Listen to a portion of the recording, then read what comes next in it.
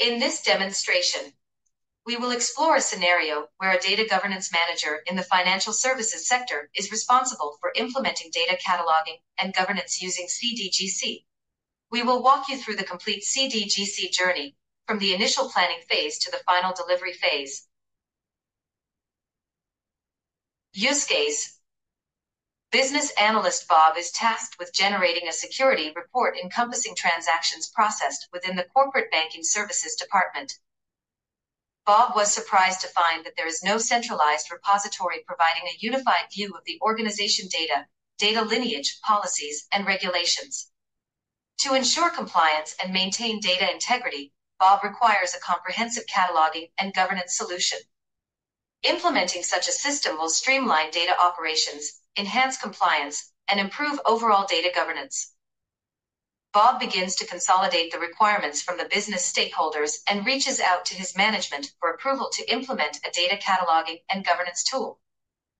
After reviewing the request, the IT or implementation team evaluated several solutions and selected Informatica CDGC, Cloud Data Governance and Catalog, as the most suitable tool to meet this requirement. Informatica CDGC was chosen for its robust features, including automated data discovery, comprehensive data lineage tracking, and advanced metadata management. The platform's ability to integrate seamlessly with existing data sources, and its support for policy enforcement and compliance monitoring made it an ideal choice for centralizing and governing the organization's data assets effectively. IT or implementation team, along with the business stakeholders, proceeds with the following steps. CDGC journey. We will be using this data governance journey as a guideline for implementing this use case. Plan phase. Strategize vision to set the stage for a successful data governance roadmap. Identify critical data elements and align them with business objectives to ensure actionable outcomes. Establish measurable goals that promote data integrity and compliance. Prepare phase. Assemble your team and business and technical resources for data governance success. Develop roles and responsibilities tailored to your governance framework, ensuring all stakeholders understand their parts.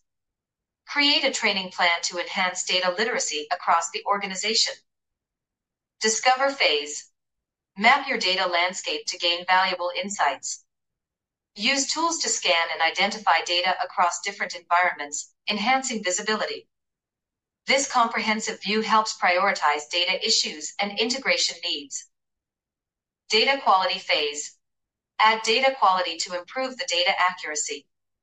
Implement continuous monitoring and validation processes to maintain high-quality data standards. Employ data quality metrics to evaluate performance and guide improvements. Curate phase. Organize and classify data. Develop a metadata management strategy to facilitate better searchability and retrieval. Use data cataloging to improve user access and control over data. Enrich phase. Add context to data to unlock its true potential.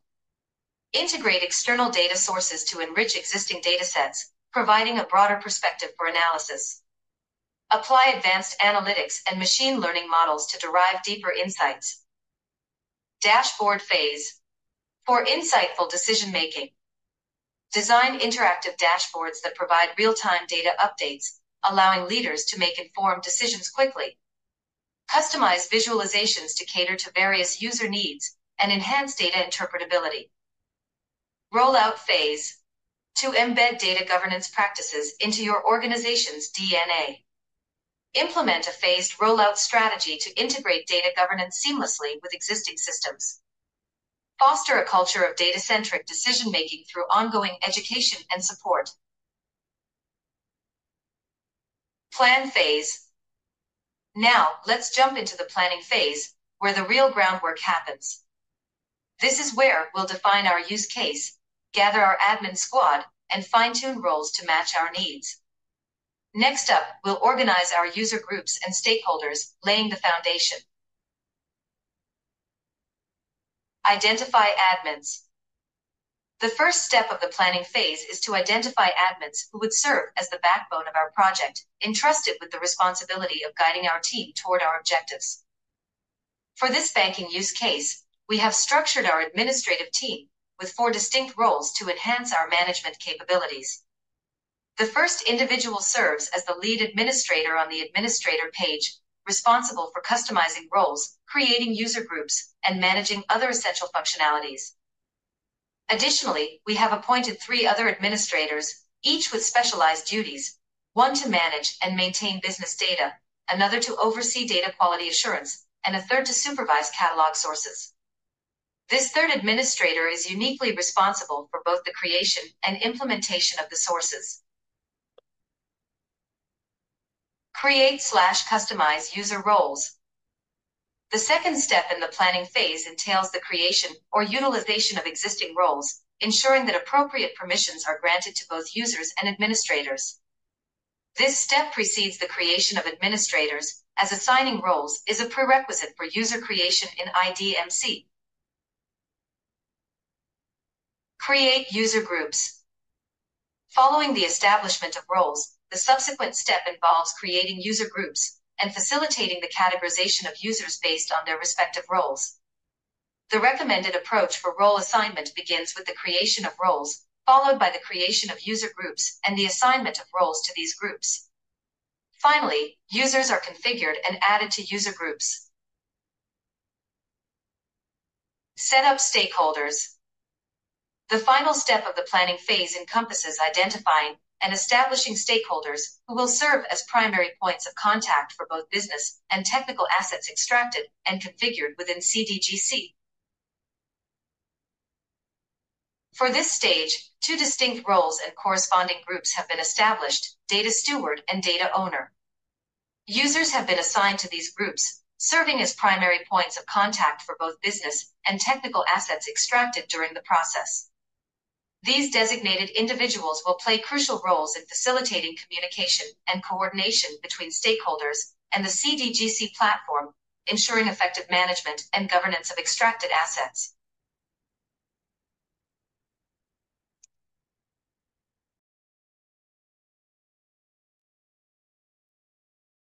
Prepare phase. In the prepare phase of this endeavor, our focus shifts to the configuration of a secure agent, integral for metadata extraction and hosting services. Additionally, we will embark on creating or customizing existing workflows, establishing a data classification system to categorize the extracted metadata, and finally generating business data to enrich our technical metadata repository. Install and configure secure agent. The procedural steps encompass identifying the suitable type of secure agent tailored to your organization's needs, followed by its installation. Once installed, the focus shifts to configuring and enabling services essential for your specific use case. For this demonstration, we have opted for a Linux version of the secure agent and have enabled data governance and catalog, data integration, and data quality services. Create or customize workflows. During this phase, our focus lies on crafting or tailoring workflow processes.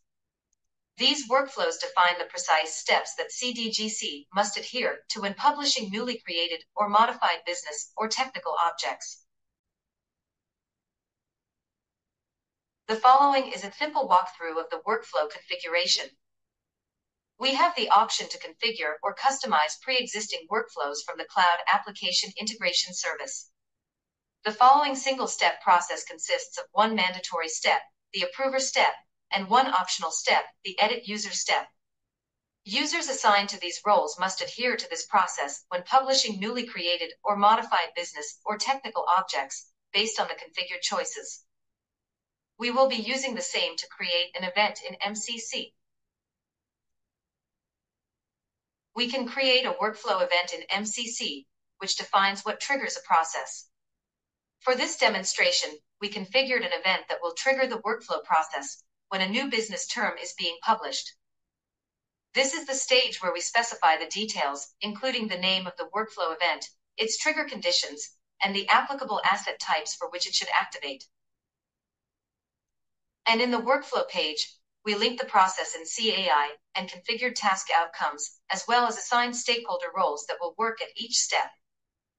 With the workflows in place, we are well prepared to proceed with our future tasks and operations, ensuring a structured and efficient approach to our CDGC implementation.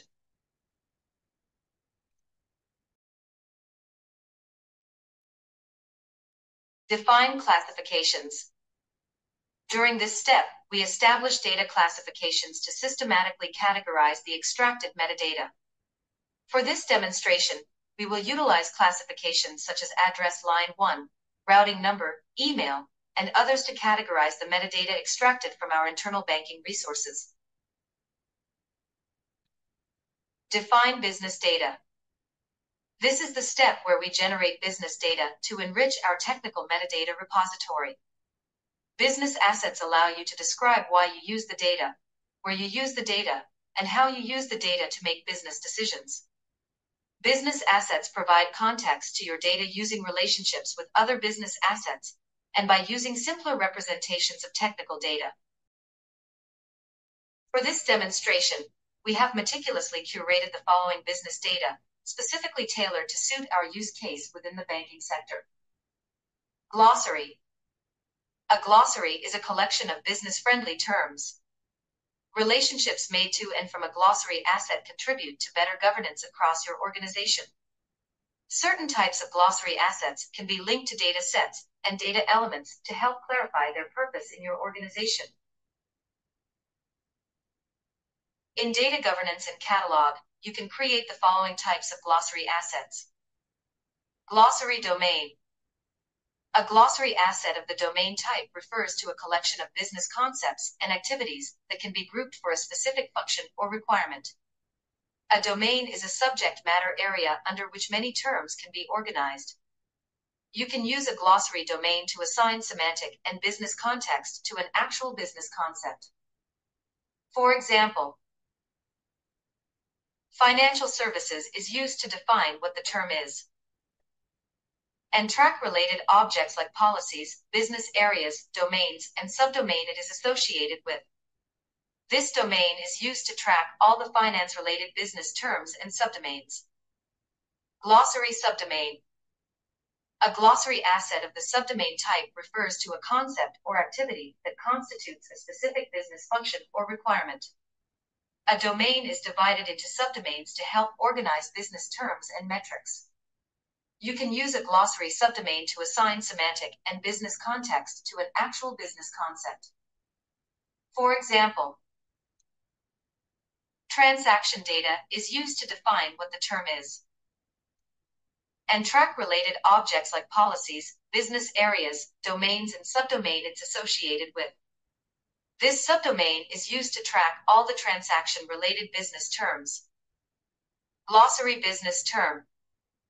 A glossary asset of the business term type can be used to capture a business definition that is used in your organization. Most business terms tend to be realized as data elements and can be used to indicate that different data elements represent the same concept, whatever the name they have in each table. For example, transaction ID is used to define what the term is. And track-related objects like columns, policies, business areas, domains, and subdomain it's associated with. Glossary metric. A glossary asset of the metric type refers to the definition of the measurement of a business result. This measurement is typically a numerical indicator of business success. You can use a metric asset to assign semantic and business context to an actual business measurement. For example, expected loss is used to define what the metric term is about. And track-related objects like columns, policies, business areas, domains, and subdomains it's associated with. System. A system asset represents a recognizable location or application that typically contains multiple data sets. In a system asset, the system name is often more business-friendly than the technical names used for technical assets. The system name allows the business users who create and manage the data to easily identify the asset. Process. A process asset allows you to document important business activities so that the activity can be contextualized through relationships. These activities allow business users to record the key reasons why they consume data. Processes are typically structured as a parent process using the recognized name of the activity, with a series of child process steps that explain the key stages involved in executing that activity. Each process object can have its own set of relationships to explain key metadata associations. For example, Helic application process captures and defines the process flow for the Helic application and its related objects. Policy. A policy asset represents an internal collection of rules and guidance on how to conduct business and manage data. They may be inspired by company goals, external regulations, or commercial agreements. For example, terms of use are used to track and define all the data that is subject to specific terms of use based on its contents and related consent. Project. A project asset represents a collection of activities that are planned and organized to achieve a particular set of objectives. For example, core banking system upgrade captures and defines what the project is about, who is working on it, and to what other objects this project is related to or what other objects will fall under this project. AI model. An AI model asset represents the essential parameters of an AI model. These parameters also include the environment where the model is run, the input parameters and the output data, and the business purpose and rules for the model. AI models provide insights for many activities so that you can make decisions faster and easier or provide prediction modeling. Example. The following is the fraud prediction system designed to proactively identify and mitigate fraudulent activities. Business area. A business area asset represents a department or business function with certain assigned responsibilities in the wider organization. For example, the corporate banking services business area used to define what the business area does and track related objects. Legal entity. A legal entity asset captures corporate entities, whether these are part of the customer's own group of companies or trusted partners and vendors, that can be used to make relationships to other business assets to provide context. For example, XYZ Legal Ltd. Captures and defines corporate entity XYZ Legal Ltd. and its related objects like geography and regulations. Geography. A geography asset captures areas, regions, or countries relevant to where your organization operates. You can use a geography asset to show how different business assets are relevant to different locations. For example, the geography Sunbelt region serves as a defining parameter to establish and monitor relationships with other business objects falling within this region. Regulation. A regulation asset type allows you to document the important clauses of a major legislation. Is a key driver of internal policies that direct how an organization conducts its business. For example, the Basel III Accord serves as a defining framework outlining the scope and specifications of the regulation. It also tracks the objects across CDGC where this regulation will be applied.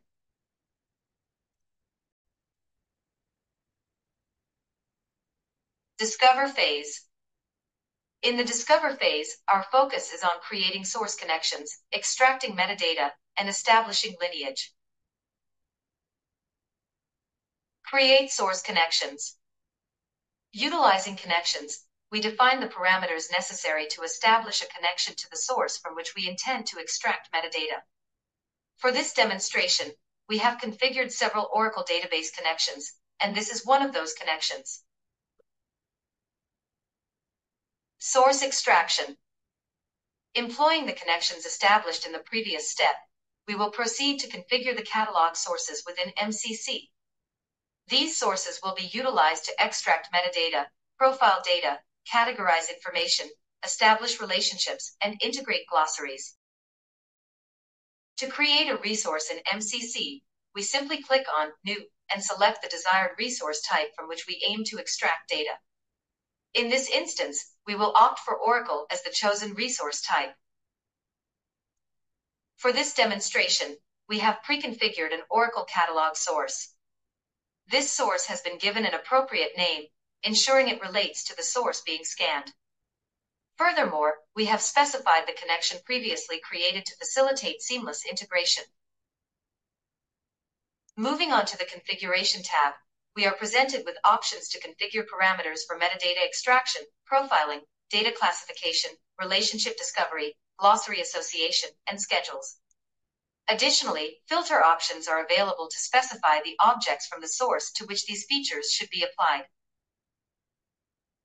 The extracted and associated object stats can be viewed in MCC. The following are for metadata extraction. These are for glossary association.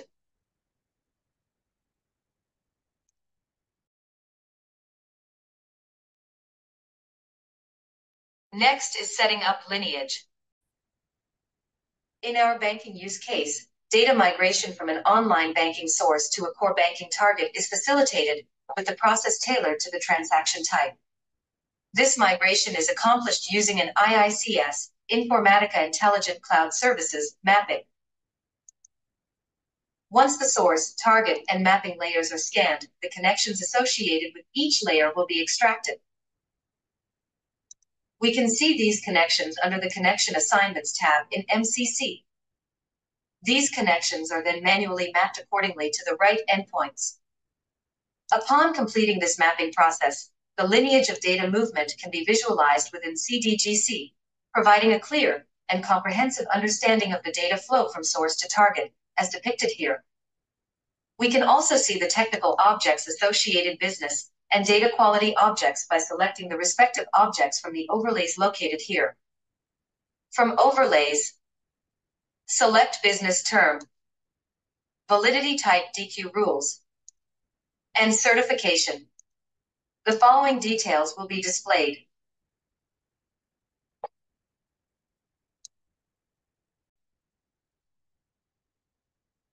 Business lineage. Business assets display business lineage.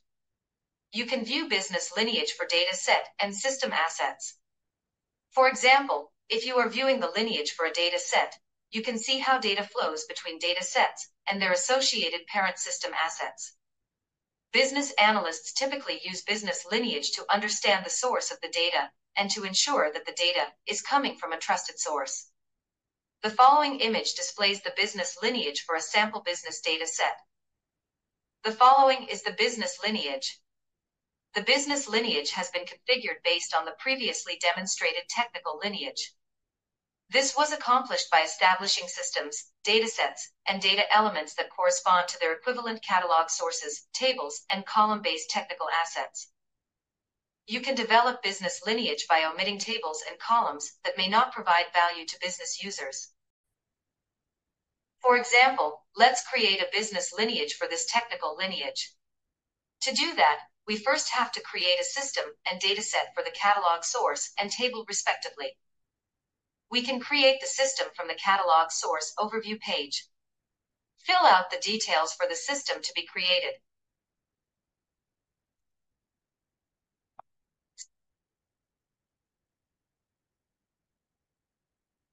Similarly, we can create a dataset from the table overview page. Go to Table Overview page and click on Create Dataset button. Fill out the details and add only those data elements that are necessary for the business users.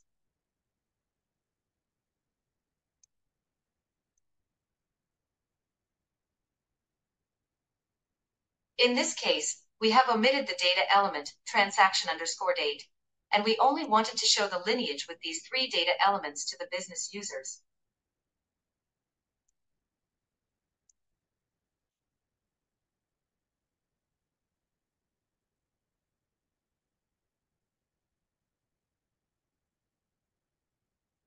This will remove technicality from the lineage and just show how the data is being flowed between systems. Similarly, we have created systems and datasets for other catalog sources from the technical lineage. Now, we have to create relationships between these datasets for the business lineage to show up. Let's now go to the data set that will source for the current data set and create a lineage relationship.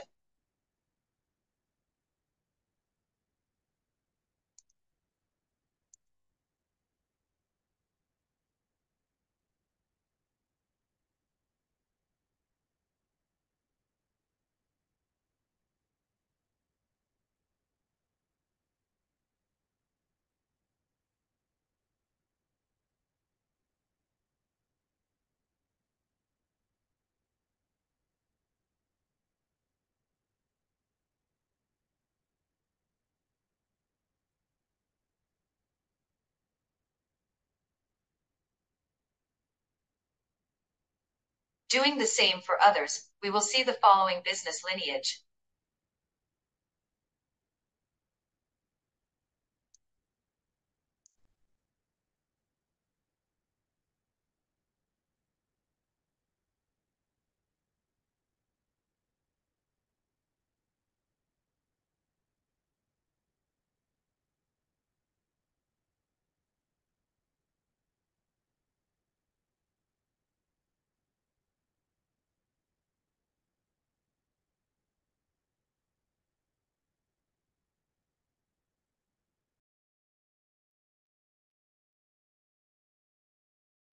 Next is adding relationships.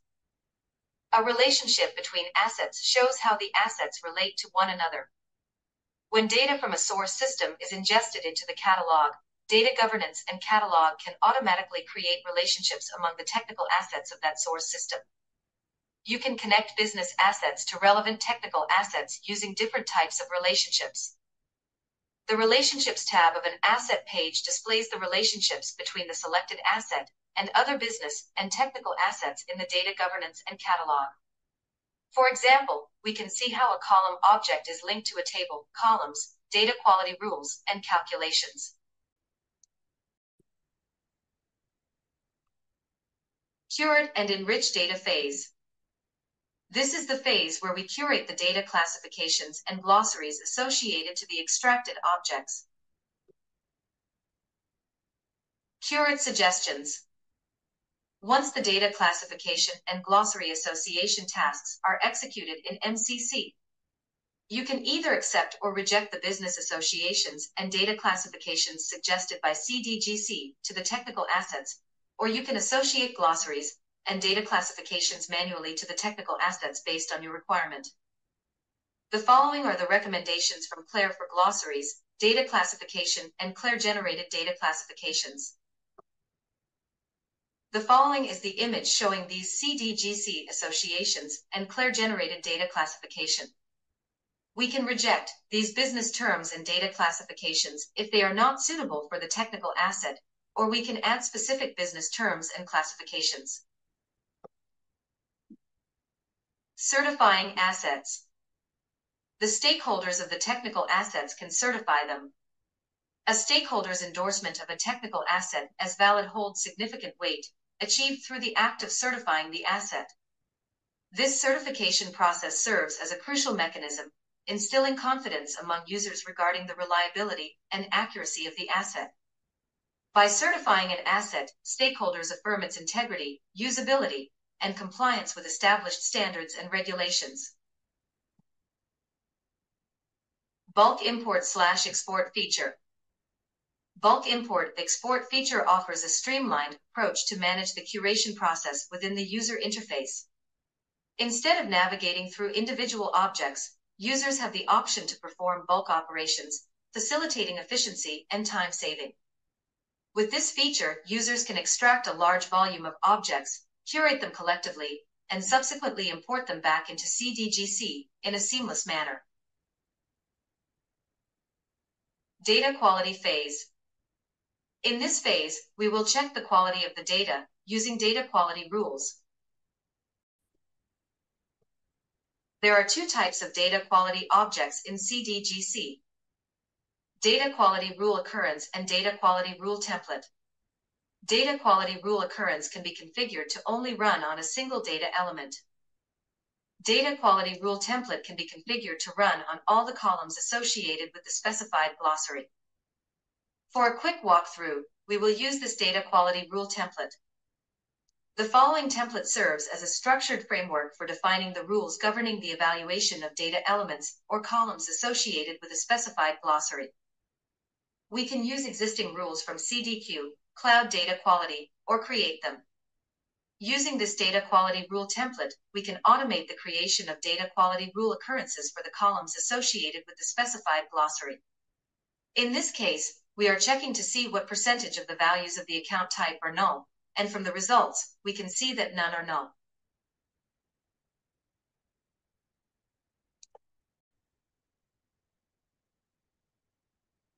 Dashboard phase. In this phase, using all the metadata we extracted and curations made, we will create dashboards. A dashboard is a customizable interface that gives you an overview of the key assets and activities in your organization. You can use the dashboard to quickly access and analyze assets and activities that are relevant to you. We have already created the following dashboard for this demonstration. My dashboard shows where we can look for help getting started and holds key calls to action like current tickets. The Claire Activity widget shows all recommendations made by Informatica's AI engine. This includes recommendations for glossary associations and classifications. Additional dashboards that focus specifically on data governance quality concerns and other assets.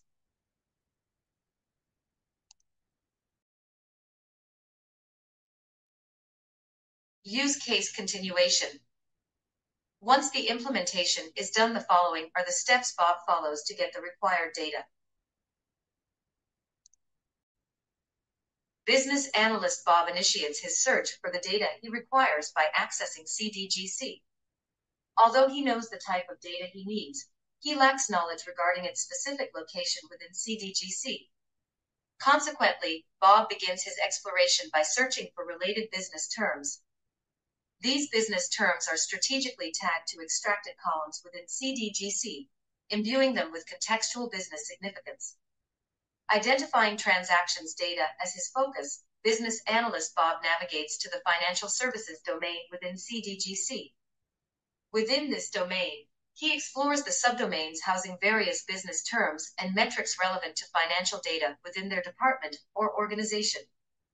After thorough examination, Bob identifies a specific subdomain appearing to contain the requisite business terms and metrics associated with transactions data. Upon clicking on the identified subdomain, Bob navigates through the hierarchy to explore any related business terms or metrics. He discovers the transaction ID, business term, and proceeds to investigate its relationships. Within the relationships section, Bob observes that there are 7 associated objects, 2 columns, 1 project, 1 business area, 2 policies, and 1 subdomain. Bob clicks on the column Object Transaction ID. And from the column Object, Bob identifies the associated dataset and proceeds to investigate further. He navigates to the Lineage tab tailored for business users to examine the business lineage.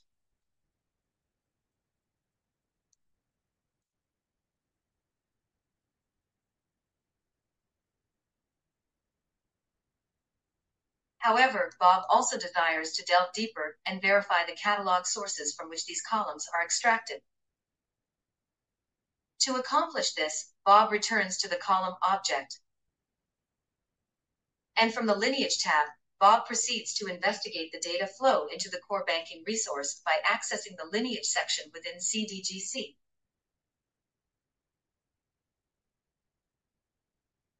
He discovers that the data originates from the online banking web portal resource. Navigating to the online banking web portal transactions table, Bob observes data quality checks have been performed to validate the account ID column. Satisfied with the source's integrity based on the data quality checks and certification of both the source and target tables, Bob concludes that the data flow is reliable and trustworthy. Bob meticulously collects all pertinent information, including the catalog source name of the column and policy details. He then initiates communication with the respective stakeholders to obtain further insights into the terms of use and the requisite procedures for legally accessing the information. This proactive approach ensures compliance with regulations and facilitates the acquisition of necessary permissions for accessing the data.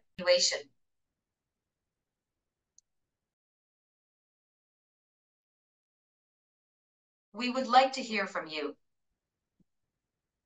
Thank you.